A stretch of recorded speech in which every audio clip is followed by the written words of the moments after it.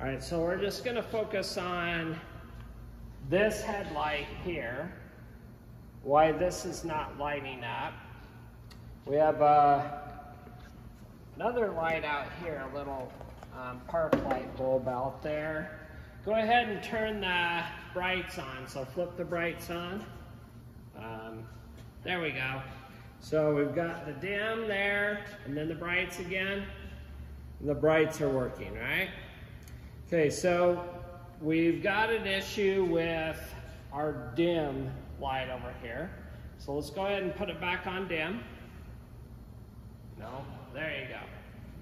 All right, so what most people will do is they'll come over here and we're going to remove the bulb here. So we're gonna untwist this and get access to a headlight bulb. And we just simply unplug the little tab here and we're gonna replace this. Most people come in for a headlight and maybe they buy a new bulb, and the first thing they do after they buy a new bulb, they plug it in and it still doesn't light. Brand new bulb. So how do I know if this bulb is good? So what we're going to do is we're going to do a resistance test across these two terminals to see if the bulb's good. So right here, we're going to put this on ohms and we're going to test across these two terminals here. Be careful we don't touch the bulb. We don't want to get any oil from our fingers on the filament of the bulb, which will cause the bulb to burn out. And you can see, putting an ohm test across that through these two terminals here, across those two, and then we can go look at the meter. We have a resistance value. And so this bulb is good, but we're still not getting light. So what most people will then do is they want to see if they have volts to the light bulb. And like what we talked about, whenever we disconnect something, we're now going to see if there is voltage present, voltage at that connector. So we have voltage here, but the light bulb still isn't lighting up. 11.45 volts is what we're seeing. We go over to the battery. So verifying voltage from the battery power supply source, we have 12.2 volts, which is more than the voltage at the connector. And we know we have something on because this bulb is lighting up. So to see what's happening here, what we're going to do is we're going to keep the circuit live. We're going to plug this in, okay? And I'm going to have to back probe the back of these wires here.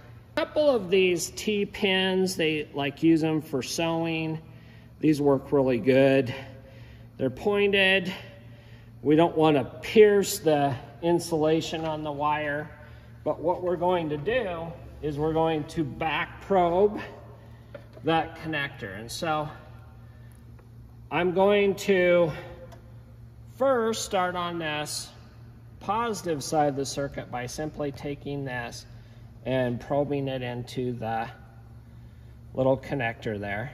And I want to get it where it's touching the terminal. You might just have to kind of play with it a little bit to make sure that you're on there. And then I'm going to go from positive here, okay, to ground and make sure that I have power with my voltmeter back to the battery. So positive, right there, and I'm going to stick this on the ground. And you can see I have 12.26 volts. So that means that according to this, we have good power there. Now the question is, if I measure positive to positive, is there a voltage drop? So if I go positive to positive, there's no voltage drop. So that tells me that this wire here is good. That wire back to the battery is good where our main power supply is.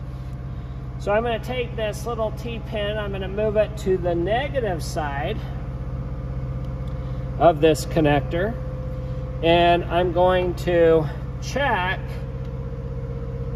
now on the ground side of the circuit. So I'm going to put this here, and then I'm going to go over to the positive, and you can see I have very little voltage at all, positive to ground.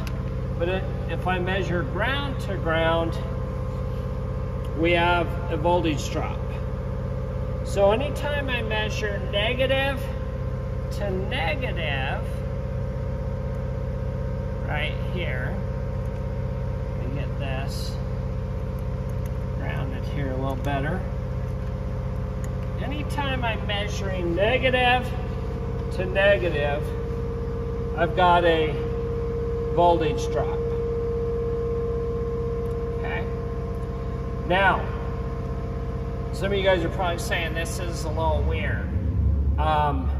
We measured by unplugging this, right? We unplugged this and we saw 12 volts. Okay, so I'm going to unplug this again, and if I measure negative to negative, what do I have? I have next to nothing, right? But when I plug this in here, because this is the load with the circuit live, that changed. So what that means is on this blue wire here, I have something taking the voltage before it gets to this light bulb. So we need to figure out where this voltage is being lost on this ground side of the circuit. So what we would do next is we would go get a wire diagram. And this wire diagram, you can see this is the left, and here is the right. And we have the right, we have the left and right, high beam, low beam. We look at our wires, we know the blue wire on the right side, because this is the right side of the car, the blue wire is not getting us proper ground. So I would go trace this wire through this junction box, maybe from the junction box down to sorry, I need to look here. The switch, the fog lamp, we know the fog lamps are working. We would trace it back to the switch. We would kind of go through and try to diagnose what's happening. So we will go ahead and fix this wire, and then we'll show you what it's supposed to show. So let's go ahead and turn that off. So after finding a pinched wire on the blue wire, because it had been in an accident, we just cut and spliced a new wire that feeds this ground side of the wire here. And we're using the same bulb, and now you can see when we plug this in, it lights up like it's supposed to.